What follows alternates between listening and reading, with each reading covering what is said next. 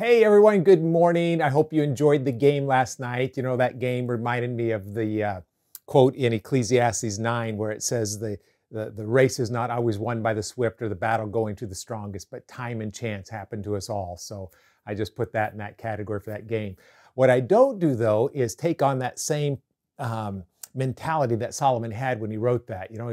Everything's meaningless. It's kind of a depressing whole book that he writes there, just the futility of life. But the point of the book is the futility of life without God.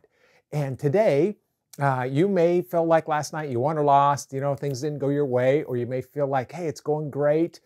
Things are going the way I want them to, but I promise you, time and chance will happen to them all, unless our life is in God's hands. The Bible says that when we put ourselves in His hand, He directs our paths. He makes them straight. There's going to be crooked paths. There's going to be hills. There's going to be valleys. There's going to be all kinds of things that get in our way. But in the end, we look back and go, wow, look what the Lord has done. That was not time or chance. That was the hand of God in my life carrying me through. Let Him carry you today, and make sure you don't allow the curves and the valleys of life get you off track of the plan that He has for you. Lord Jesus, thank you, Lord. Thank you for games. Thank you for the swift and the strong and God chance and all the stuff. But Lord, I want to thank you most that my life is safe with you. I put my life in your hands today.